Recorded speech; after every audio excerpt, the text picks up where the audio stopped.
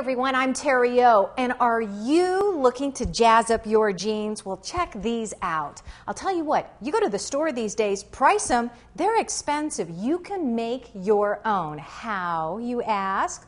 Well, you need a system like this. It's the ColorArtz fabric airbrush system, and I love this idea. Now, I've been using this a lot, and I have lots of great segments on my website, but today I'm not only going to show you how to do this, but I'm going to use the ColorArtz air compressor, because you can do a whole lot more with an air compressor. You can go forever and ever and ever. Okay, so let me show you how it works. First of all, turn the air compressor on. I've added my paint pouch already to the tip.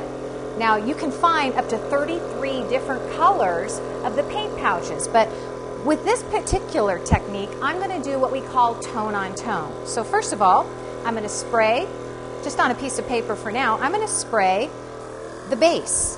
And I'm using lace for the background. It's so pretty and it has so much detail. Just give it a light dusting. Okay? Then, once you've done that, you peel back your lace and it'll look something like this. Isn't that gorgeous? Now, to continue this technique, what you'll want to do is place a stencil on top of the lace.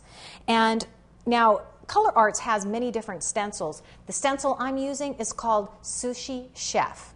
Now, with this stencil, there is a design along the edge right here, but we didn't want to use that design. We only want the flower in the middle. So all you have to do is tape off the stuff you don't want.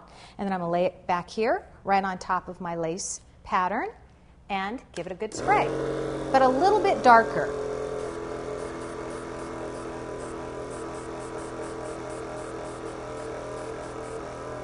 There you go.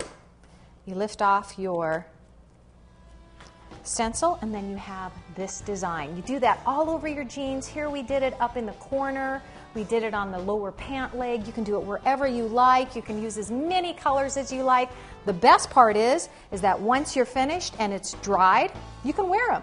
You don't even have to heat set them. And it is washable. So you know, if you want any more ideas, just visit my website, or if you want some great tips on really super cool ways to use the ColorArtz fabric airbrush system, just log on.